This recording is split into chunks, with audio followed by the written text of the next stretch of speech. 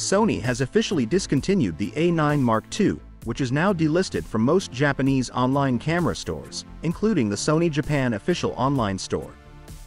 This change will soon be reflected worldwide as the remaining stock depletes. The A9 Mark II, released in 2019, was renowned for its high-speed capabilities, driven by the BIONZX image processor.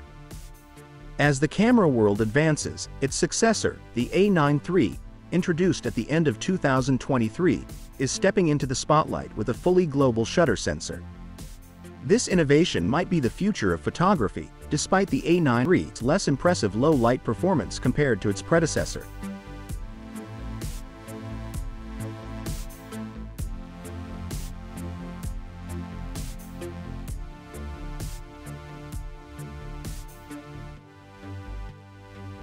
Why it's discontinued. Following the launch of the A9 III, Sony has shifted its focus away from the A9 II.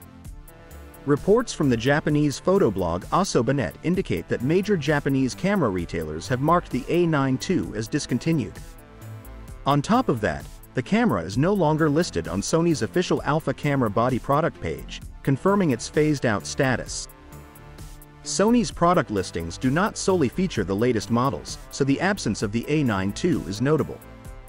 Older models, like the A7 IV and A7 III, remain listed even after being replaced by newer versions. The A9 series, however, is geared more towards professional photographers, particularly in sports and photojournalism. This targeted market approach might explain Sony's decision to phase out the A9 II, directing resources and attention to the newer, more advanced A9 III. The shift underscores Sony's strategy to focus on advanced technology and professional-grade equipment, ensuring that their latest models provide the most advanced features available to meet the demanding needs of professional photographers. For enthusiasts looking for high-performance cameras at a lower price point, models like the A7 IV, A7 III are still appealing. Professionals, on the other hand, might find the investment in the A9 III worthwhile due to its superior speed and autofocus capabilities, especially given its global shutter technology. Why A9 III's global shutter is the future. Introducing the global shutter sensor in the Sony A9 III is a significant leap in camera technology. Traditional sensors with rolling shutters can distort images of fast-moving subjects, a problem that the global shutter effectively eliminates by capturing all pixels simultaneously. This makes the A9 III particularly valuable for sports and action photography, where precise, undistorted images are crucial. Despite the A9 III not matching the low-light performance of the A9 II, its global shutter sensor brings pretty impressive speed. Photographers capturing wildlife and sports in well-lit conditions will benefit greatly from the A9 III's capabilities. The sensor's ability to handle high-speed action without the rolling shutter effect positions it as a top choice for professionals in those fields. The A9 II remains a strong performer and is still available at a reduced price compared to the A9 III. Currently, the A9 II is listed at $4,500, offering a $1,500 saving over the newer model.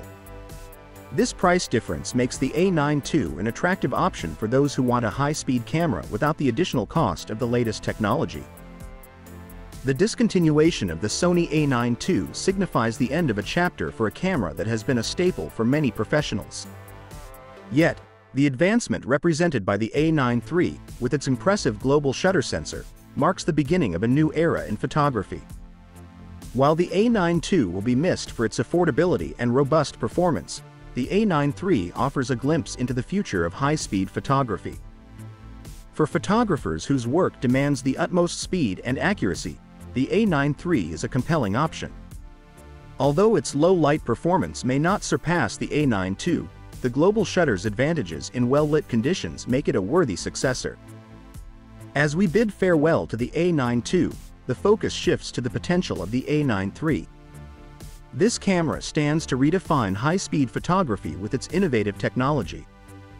For those in the market for a professional-grade camera, the A9 III represents a significant step forward. What do you think about Sony's decision to discontinue the A9 II and the future potential of the A9 III? Share your thoughts in the comments below.